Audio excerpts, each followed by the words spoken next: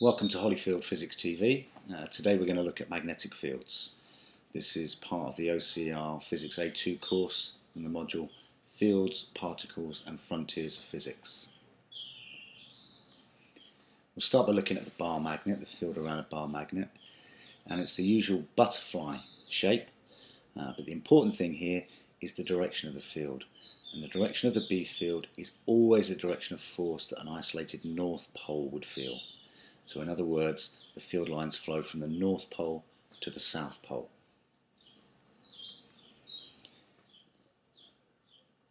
Looking at the flux density, this is, if you like, field strength, and as the term suggests, B is how closely packed the flux lines are. Here we've got 3 flux lines travelling through an area of 1 metre squared.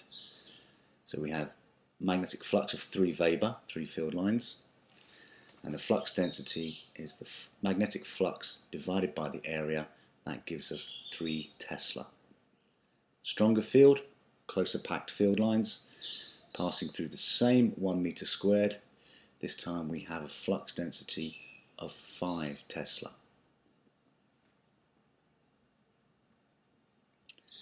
Looking at the magnetic field around a current carrying conductor, we get these nice circles. And to work out the direction of the field, we need to use the right-hand thumb rule.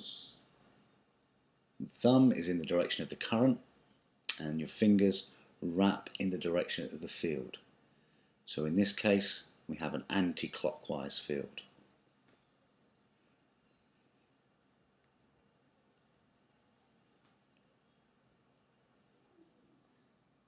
Here we've got the current flowing down.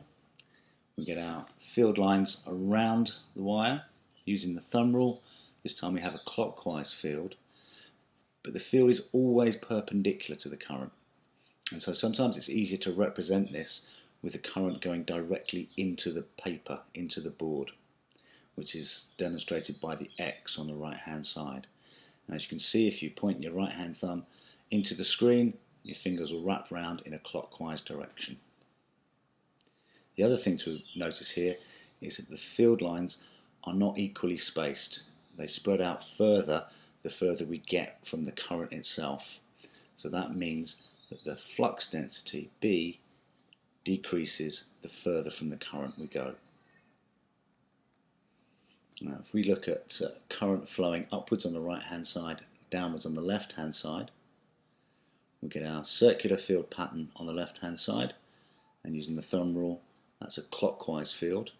On the right hand side, the field pattern is now an anti-clockwise. But down the centre, in the middle of the coil, the pattern combines and we get this field.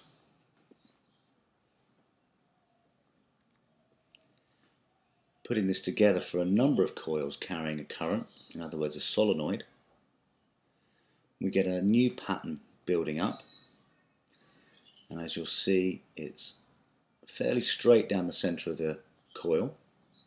It's probably easier to see though if we remove the coil and the plain paper, and there's the pattern that we have.